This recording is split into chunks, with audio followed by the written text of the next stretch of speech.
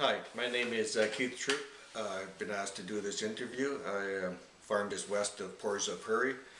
I have a purebred Hereford operation, run around 45 head of purebred cattle, and I strongly believe in shelter belts to add wind protection for the cattle, and also for protection of our lane, and also the shelter belts were established in 1985 to provide shelter for the kids when they were walking out to the school bus.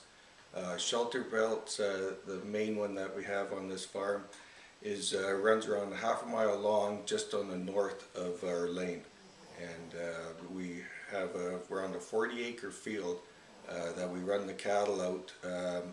I would say in around October till once we start calving the 1st of February, the cattle are out there grazing, and this row of trees certainly gives them lots of shelter from the strong north winds.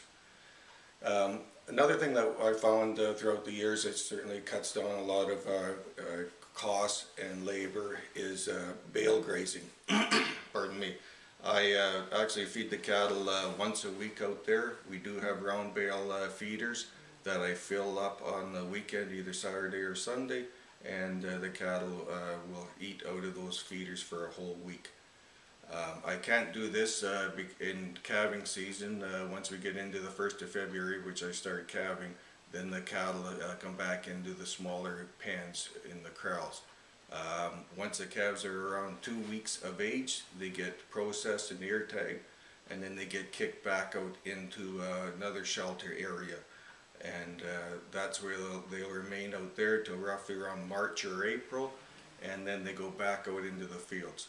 I feel this is certainly a lot more healthier way to raise the cattle than being confined in corrals. They have lots of exercise out there and move around a lot better.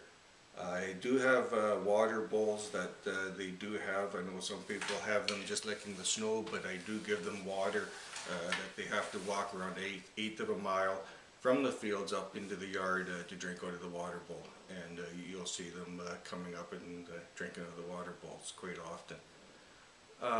If anybody has any questions or would ever like to come out to see the farm or are interested in what I do here, I would certainly invite any of you to come out, and I'd be more than welcome to give you a bit of a tour.